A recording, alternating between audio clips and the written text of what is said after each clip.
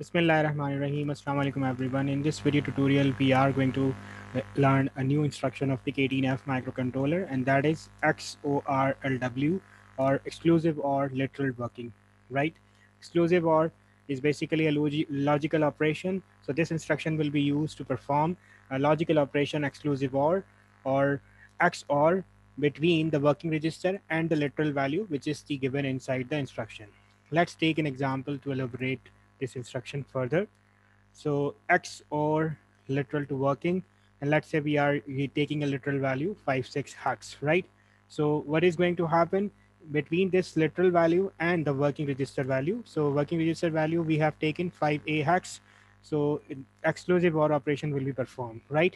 So let's perform this exclusive operation.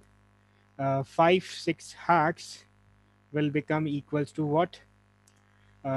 In binary 0101 and 0110, right? Similarly, 5A hex, right?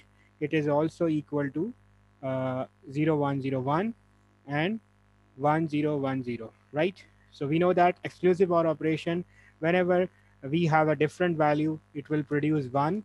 If we have a same value, it will produce 0. So 00, it's the same, so result would be 0. 11, it's the same value, result would be 0. 00, it's the same value, result would be 0. 11, it's the same value, result would be 0. Interesting, we have taken some very interesting example here.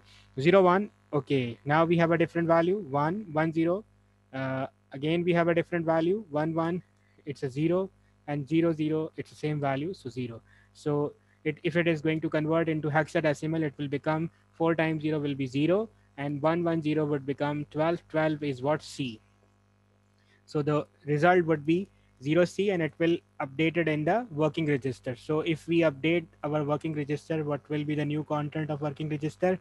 It will be 0C hex. So this is how this XOR literal to working instruction is used in PIC18F microcontroller. I hope you have understand this instruction. Still, if you have any confusion or query, you can post your queries in comment section. Thank you so much for listening.